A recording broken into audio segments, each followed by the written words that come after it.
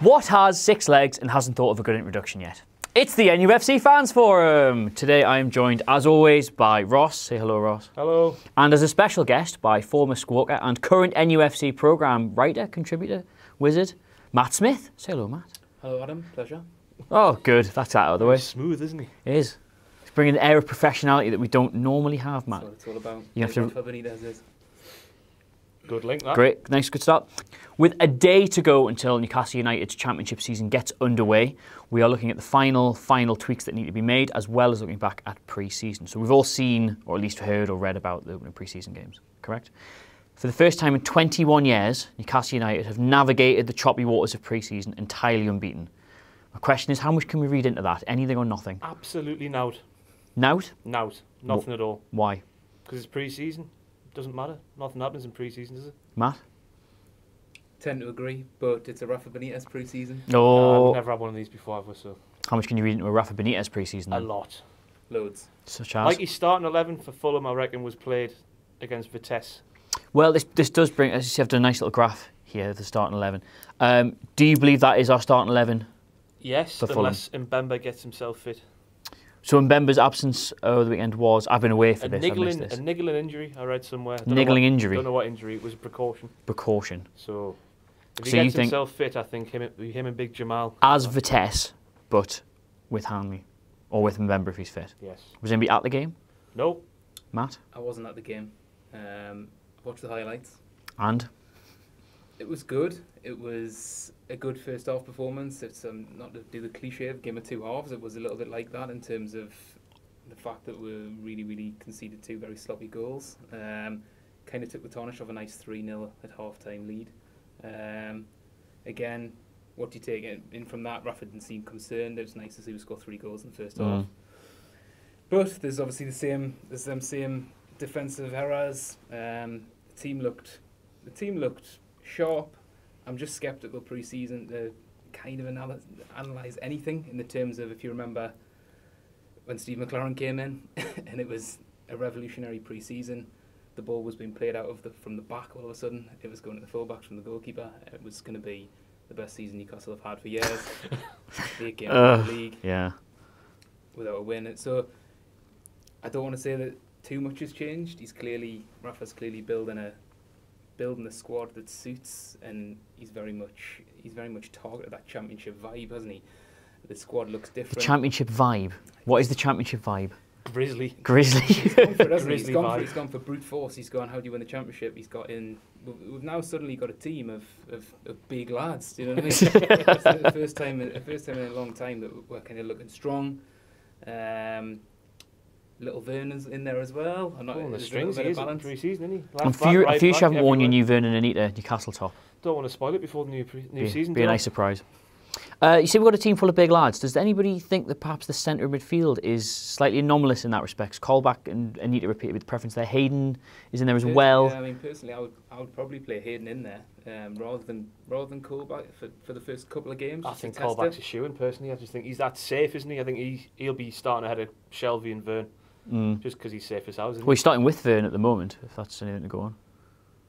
So yeah, read into that what you will. Apparently Hayden's the new Jimmy Perch, isn't he? So I'm all on board with that. So. Have we come up with any reason why he's the new James Perch, other than the fact he hasn't got an established position and wears number 14? Big tackles. Big tackles, there we go. I like him in the midfield. I'm not sure about him at centre back. I think in terms of playing in that sort of anchor man role, I think that works quite well for him. The problem I've got with Hayden is he's kind of came in this Rafa Benitez summer. Everyone's taking everything that Rafa's doing as gospel. Suddenly, when results don't go your way and people start to question actually who is Isaac Hayden, who actually is who is this guy who's came in and has got quite a lot of hype, reckoned in the sort of Arsenal youth ranks, but then results have to then go well. Otherwise, these players will get turned on really quickly. That's a great point, Matt, but the assumption you're making is that at any point this season results won't go well, and I think we can all safely say that that's not going to happen. Has anyone surprised you both in pre-season? And seen the names Saive and Gouffran getting touted about as people who perhaps not so much set the world on fire, but have done better than was expected. Well, he scored a goal, didn't he, Gouffran? A very nice goal at that, so that's an improvement on the last 3 years. Jamie Sterry, starting, isn't he, quite regularly and performing very well, I've read. So maybe Yamat's slotted right back.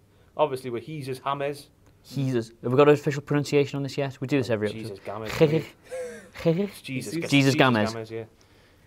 So maybe the right back spot Sterry? is still for grabs. Huh? Matt, anyone for you? You're right with Saive. I mean, I kind of watched him a little bit pre-season, and it's a little bit surprising that he was neglected that much towards the end in a relegation battle. I think he got unfortunate. I think the ball went under his foot twice in at home in his first debut, and from then on he was given that. The fans got on his back straight away, and I think he wasn't trusted again. He looks like he's improved that. He looks like physical. He looks a bit stronger. The Bordeaux captain has been able to trap a ball now after 6 months on our bench. I mean, hopefully all that, when he came in, it was a bit laughable, wasn't it? Nobody knew. He used to be a right winger, he used to be this and that. Like, he's clearly a centre greatest fielder. football manager player ever, isn't he? Striker. Well, exactly. Hopefully, I mean, might have a role. We'll look a bit quite full in the middle now. The best thing about this pre-season for me, in terms of the way that Newcastle are looking, is the team no longer picks itself. In terms of, look at the options that you've got. You've got so many different varieties, and that's key in the Championship. And if we can get a team that's winning and then rotate it for different games, different oppositions, so many different calibre of team in the Championship. If we can put forward alternative 11s, which Rafa will be the best at doing, he doesn't like to keep the same team, does he? No. It'd be great. It'd be a great alternative. I can't remember, certainly in my memory, us ever having an actual squad. Oh, exactly. So this would be quite a new experience for us if we are able to swap players in and out. Jan Matt's still here. We're all quite surprised at that at this stage. Very. Do we expect he's going to leave still, or do you think it's safe enough to give him that right back spot? The two Milan clubs are supposedly monitoring him, aren't they? So. But they've been monitoring him since the day we went down, apparently. Well, you don't want to dive into anything, do you? Too early. You're just taking the time, aren't they? They've got till the 31st of August. That's true. It's not long now, lads. They do it quite often, these sort of Italian big clubs, where they kind of wait, and normally from sort of thinking back, he'll normally stay. It actually won't go through. I'd be tempted to say that he'll be here for the. I wouldn't mind it one bit, like if he did stay. No, same. He's a fantastic player. He will get into some fights in the Championship, I can imagine. Nobody's entered this league with hair like his in 1986, we'd probably say. Right, that looks like to be the starting 11 then. That's fair enough. Sissoko's still here. Not for long, is it? Oh, yes, but if you cast your mind back, Ross, we recorded one of these nearly a month ago in which we expected Sissoko to be out on his ear in a couple of days' time. He's still here. Still being monitored. A lot more stories there, isn't there? We've been offered 2 players in exchange. We've been offered money by Madrid. Now, I'm not for a second assuming he's going to be a Newcastle player in the Championship. However, bar some huge late development, no doubt by the time we've got this edited, he will be a Newcastle United player on Friday night. He's staying, man. He loves it. He loves it. I don't know if he loves it. He bloody loves it. He's gonna stay. He's gonna score against. He's gonna score against Fulham. The fans are gonna love him. 4 games in, he'll start slagging everyone off again, and he'll leave in January. He won't get in the team. Well, this is my big question. If Moussa Sissoko is a Newcastle United player on Friday night, would you play him? The likelihood is that he won't. I mean, he was. I don't know if it's. I'm not sure how true this is, but he was told not to come to the family event on. Was it on earlier this week? Oh, cold. Told where the open training session for fans to come watch the players. Sissoko was told not to be there. Apparently, allegedly. So Who told you that? It was just on Twitter and that. He wasn't there. No. So I mean, Wait, for me, Rafa's been working on a system all pre-season, hasn't he? It's always been the 4-2-3-1. And Sissoko's not been part of that, so he can't. He might be on the bench. Why not bring him on for the last 20 minutes if we're struggling? Listen, the family day is a world where you contribute nothing. There's no real reason to have anybody at a family day in particular. However, the Fulham game is a competitive fixture where we need to win. If the chances of Newcastle United beating Fulham are, in the manager's mind, improved by having Moussa Sissoko in the starting 11, does the other concerns about dressing room or sales or any of that, does that go out the window? Personally, Rafa aside, would you two play him on Friday if he's still here? Nah. No? Why? I'd bench him. You'd bench him? Just because they've been working for 2 months now with the system in mind and he's not been there, so why change it? It's been working in pre-season, hasn't it? It should work against Fulham. Matt Smith? And start him. You have to start him guys in the team. Who makes way? I mean, it's where you play him as well, I suppose. Matt Ritchie? He kind of dropped in. He's been on fire pre-season, Yeah, it would hasn't be he? more likely to be Gale, wouldn't it? The striker? Gale? Well, Have you hit your head? If you're gonna, I mean, you might play Mitrovic central. I'm not sure. Can't play Mitrovic. He's banned, isn't he? Is he banned? Got his red card. Well, we got told off for that on Twitter because we missed we out had him in our last starting 11. I mean, it's difficult and it fits us up in this, but genuinely the most naturally gifted player on the team. Ooh. Oh, the tweet. Oh, I can already feel the heat Did you from watch him. the Euros? He was. Oh, I watched those 2 games. Yeah, we all saw those Bloody 2 games. He made us look stupid. Jose Perez.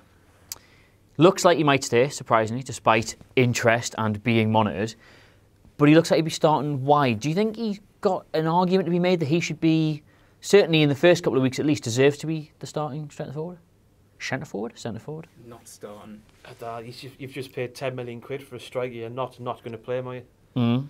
And Perez can't play. He can't. He's obviously more effective in the middle, but he can't play out wide because he cuts in with these nice little drinking runs and whatnot. And I think he'll do a job. He'll be all right. I hope that the cliche of that you need strength and physicality in the championship, I hope he dodges it and he's just dancing around these defenders who these choppers, these Chris Morgans. These Chris Morgans. Exactly. I still don't know who Chris Morgan is. He's physically he's not big enough, is he? But he has got that skill. They'll get nowhere near him. So if he's going to play out on the left and come back inside it, then I think he could be challenging. But I reckon Perez could really challenge Gale for a first. I think if we're going to use a number 10, his movement, his ability, and his skill and everything, that'd be the best way to use him. I think, certainly in the championship. But you know, if he stays around, he showed a degree of loyalty. He's been excellent in pre-season. He scored goals, albeit inconsistently, but certainly scored more goals than he had any right to in some absolutely minging teams. Would you not be knocking on the manager's door saying, look, I know you've brought this lad in, but that's where I want to play? I don't know if he would. He just seems like a canny lad, doesn't he? Just gets on with his job. It doesn't matter what's okay, boss. Okay, boss. Aye, one of those. Yeah. He's certainly no longer the young lad that we got in from Tenerife who was going to not play, and he's now became he's a proper figure. He's a proper figure at the club. He's showing leadership attributes. You look around stuff that's been on NUFC TV and the bits and bobs from pre-season. He's clearly one of the key figures in the dressing room. So I don't think he's going to be happy to be sitting around on the bench. I can't imagine that happened at all this season. I think he certainly deserves to be better. He just seems like a nice lad that'll get on with it, doesn't he? He does seem like a nice lad. Good haircut. Slick. Controversial. Slick haircut. Slick haircut. Well groomed. Well groomed. Who's the best groomed player at the club? We'll edit this. Well, I like the look of Jamal Lascelles, me, you know. Oh, sharp. Clean shaven. Yeah, I mean, haircut. I said when I went to the Definitely gets his eyebrows done. Jamal Lascelles gets his eyebrows I won't be done. saying it to his face. I'll ask his mum on Twitter. Okay. Mum? Not my mum. Oof. Jamal's mum. Does he get his eyebrows done? Right in.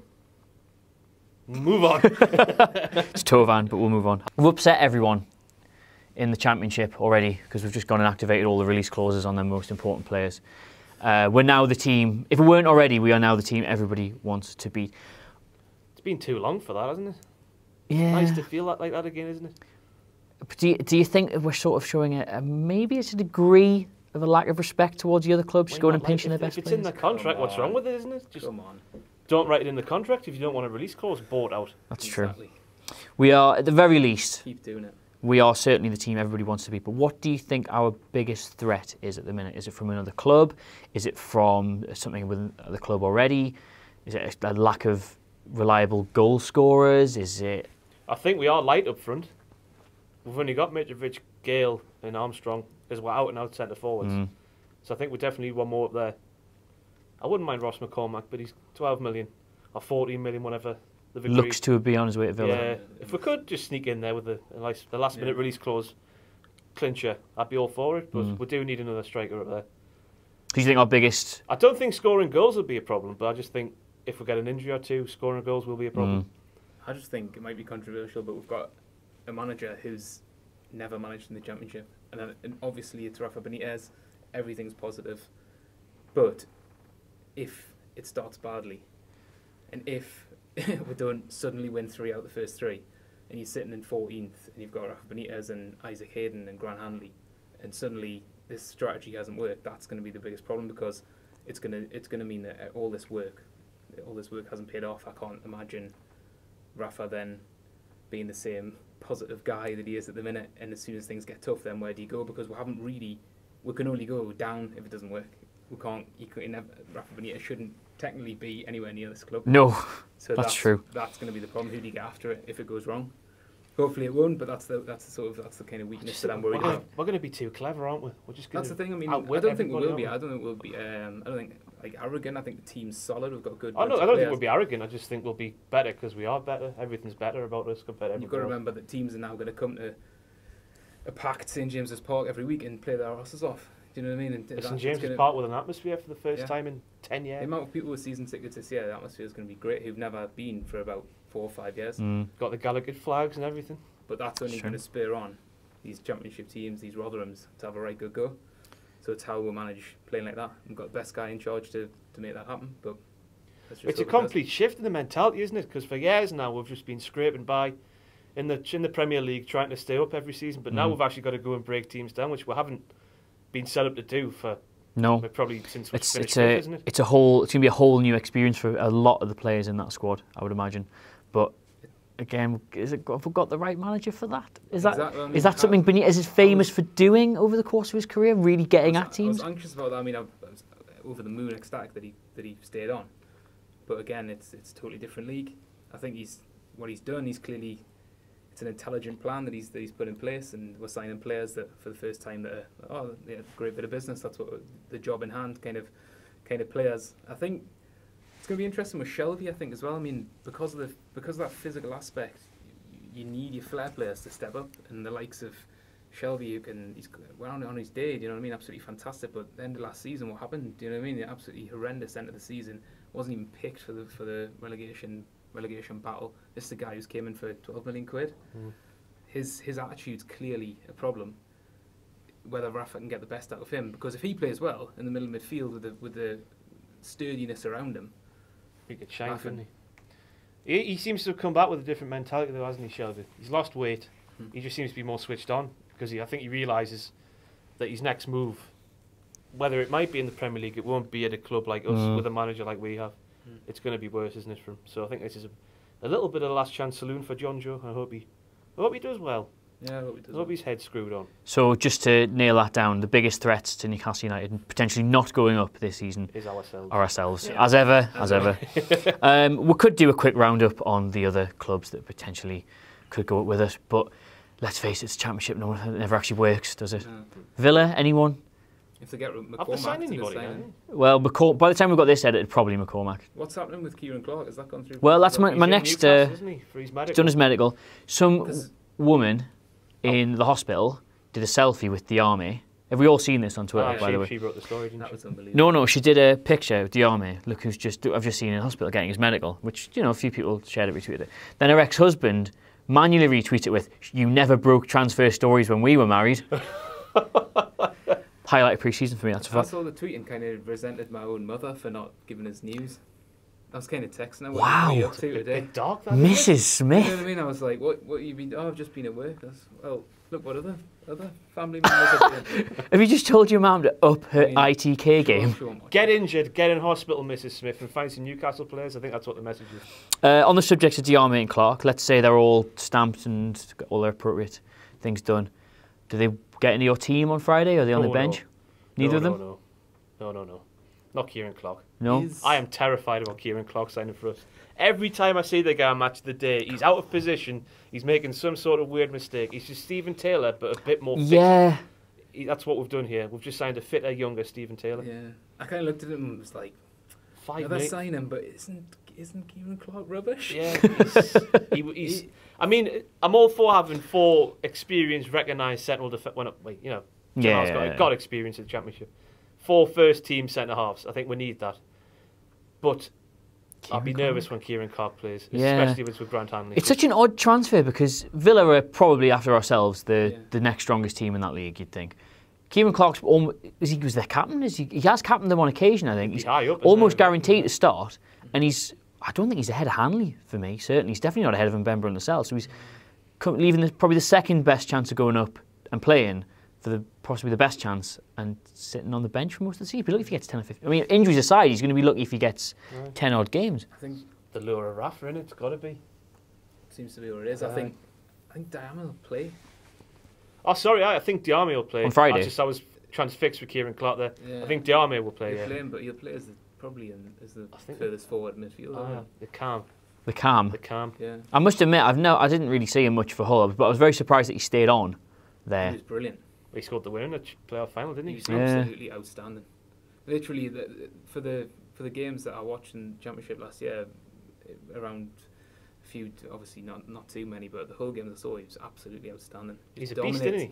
He does. I mean, he's better than the Championship. He is genuinely better than the Championship. Is there a chance he could be better than Sissoko? There's certainly a chance he'll work harder, put more effort in. I imagine we'll take to him a lot more. Players, but to me, Diarma's better on the ball than Sissoko is. Certainly got a better finish. More composure, better on the ball. Big beast of a man. But he wouldn't be in either of your 11s for Fulham. Too soon. I think, yeah. It's just this system thing again. We've been working on it for 2 months. Why upset the apple cart? How many weeks into this season, let's say things aren't going well, we're still going to repeat the same system? When they've been at the club in a couple of weeks, I'm all for it. But I'm like, yeah, I'm not sort of minded. When you've been working on something, see it through. Oh, Ross, very deep, very deep. So that's Diarma and Clark probably in. Almost certainly going to be by the time this goes out. Are there any particular players? You mentioned Ross McCormack already, but are there any particular players Newcastle should be having a bit of a look at between now and the end of the transfer window? I don't know now. We're going to have money, aren't we, after Musa goes away? So I think the world's war Easter. So I couldn't pluck a name for you, but I still think we need definitely a striker and perhaps a winger. I still think we're a bit light on wingers. Matt Smith, you know literally every footballer in the world. So I mean, it's just because we've done so much. It's difficult to see, because of the players that he's bought. It seems like such a set plan. I want to upset the ship with a kind of left wing signing that would change it. I think. But you agree it needs to be a winger then?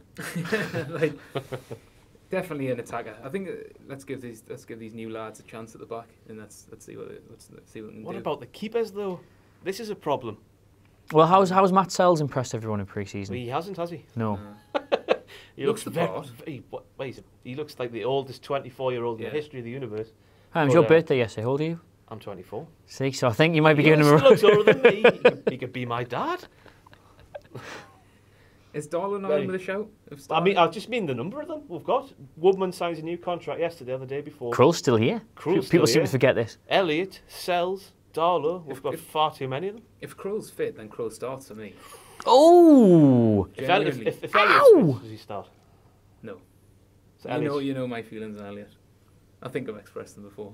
Not on this show. You haven't, Matt Smith. Get them out there for the world to hear. No, I mean, he did a lot, but initially I thought it was like a bit ridiculous, the kind of hype that he got. But I understand that he impressed, and when he did get injured, it was a blow. For me, Krul's different league to all three of them. Has he not been out of form for a good 3 years though? Do you not use up all his good form in that win at Tottenham? Because I think he did. I think he did. I think I agree. I know, the injuries have been a problem as well, and his kicking's certainly not the best.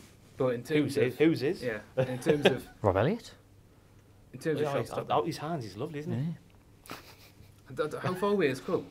I've got no idea. No idea, but I think people saying he's in a different class. It's very much in the same school of thought. Czech Toyota is in a different class. In that we have seen him play at a level far beyond what we're going to be doing this season, but not for a split second would I trust him to do it over the next 8 or 9 months. Czech Toyota is still here. Well, he's meant to be. Well, we've had offers, haven't we? From being monitored, is he? No, from Abu Dhabi. Oh, right. A couple of clubs over there. Toyota might start if he's here. It's a mess, isn't it, at the minute? Personally, Toyota will. Vern's, yeah. Got to get Vern. I've changed my opinion since the last video. Vern's starting. Rafa likes him, doesn't he? How can anyone hate him? Is the question. The thing is, he's come on leaps and bounds in the last 6 months. It's unbelievable. His size is. It doesn't matter. He's strong. Genuinely little strong. terrier, isn't he? Big bum as well. As ever, we'd like to open the floor to your questions, and I'm going to field them, the best ones from Twitter. Some of them we've already gone through, so please don't feel too left out. We'll start with Matthew Daly asks, should we have tried to sign Ross McCormack? If that fee being quoted is the right one, is that something we should have made an effort to do, or is it for whatever reason? If you look at it, the fact that we've bought Diamir for, was it 4.6? So you're getting a player who's going to probably play a little bit less attacking, but give you a little bit more, and you're getting him for half the price. You're going to have to fork up 12 million for McCormack. He's going to guarantee goals. I think 21 last season in the Championship for Fulham. Inevitable. We're getting 35 million for Sissoko, aren't we? And then if he's going to be the difference between not going up and going up, the money you get from the Premier League anyway, I think it'd be worth it. Yeah. So if he's there, definitely. If he was available, I think we'd get him. I just think it's nice that Villa are taking away Fulham's best player right before we play them. That's very generous of them. I mean, it'd be great for us, because without them, they're really weak. Right. Jake Maxwell asks, do you think Gouffran has a role to play this season? Utility man, when he's needed, call him, just throw him on. The problem. I mean, he might. I definitely dressing room. I think he's obviously liked. He's been there for a long time, and those figures are crucial. Unfortunately, he hasn't got the ability to play in the first team anymore. So it would be good to have that leadership on the pitch, but he's not good enough to start. And I burned him at Cowgate traffic lights. No. Off the line. He's never been the same since, has he? Johan, and he's Audi Q7. That wasn't my focus. Go on. Moving on. Bad Geordie asks, do you think we need to sign a left back? No. Completely happy with that department? The only problem is Dummett can't play there. So if we're thinking that Dummett's... In the Championship, though, and then we've got... In the Championship, I think he'd be all right. I agree. I think he's too basic of a player to play at left back. I just think once he's past the halfway line, he offers nothing apart from a top corner screamer against Man United. But I think he'll cope. Then we've got Jesus Gamez, and then we've got Kevin and Barbu as well who can play there. Kevin and Barbu, GoPro. Have you seen the video on the NUFC? Mitrovic. Hilarious. I've not seen that. He turns around on the bus and says, Mitro, do something for the camera. And Mitro's like, fuck off. And finally, if Rafa is still here, this is the big one, where do you see NUFC in 5 years? Oh, God. Starting the 21-22 season. There's one massive variable in that, isn't there? What's that, Ross? And his name is Michael James Wallace Ashley. That is his full... I had no idea that was his full name. That is his full name. Michael James Wallace Ashley. It's in his hands. Okay. You never know. We might go up this season and he gets no money next summer Rafa and he goes away. Just leaves we're hanging. Oh. You never know. Champions League. You like to think so, wouldn't you? Yeah. So varying opinions there on that one. Champions Great. League was a completely different team to the one that we've got now. Well, thank you very much for joining us on another NUFC Fans Forum. I've been joined as ever by Ross. What a pleasure it's been. Has been, hasn't it? And Matt Smith. Thanks very much, Adam. Thanks very much for watching. Let us know what you thought and let us know your teams for Fulham in the comments below. Don't forget to like, share and subscribe. I've been Adam from NUFC Fans and we shall see you soon. Beauty. I was going to say, the guy from Man City, Ikichi thingy? No. Ignacio. Ignacio. He's really good and he won't come to the championship.